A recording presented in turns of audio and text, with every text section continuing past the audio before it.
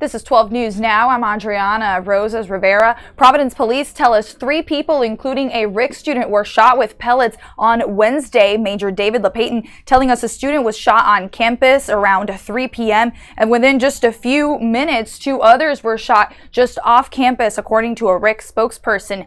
The people reported 2 men were shooting from a car, one of them wearing a ski mask. No injuries have been reported, and Tim White is tracking the story on WPRI.com and on 12 News.